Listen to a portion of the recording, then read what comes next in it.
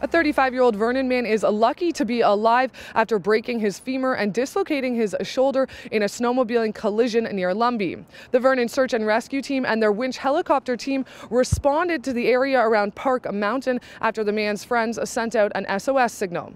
And it was bad. It was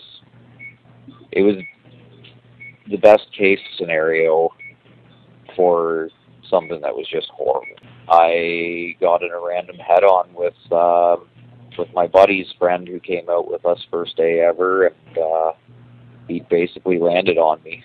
I dislocated my left shoulder and I broke my left femur. I mean, I've been doing this for a long time.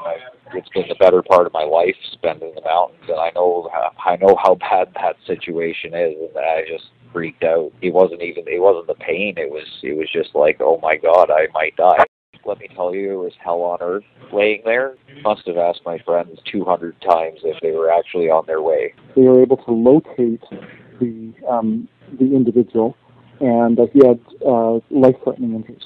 I was just terrified and didn't want to die, to be honest. The thought was there in my head that this might be it. Definitely the craziest thing I've ever had happen to me.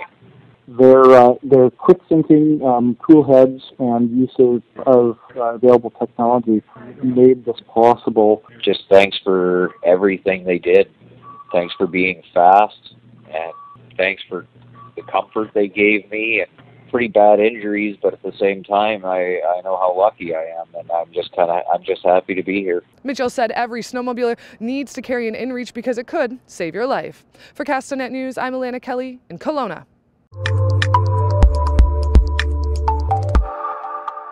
Find your next boat, bike, RV, or snowmobile in our Power Sports section. You can find it in the Classifieds button on the yellow masthead.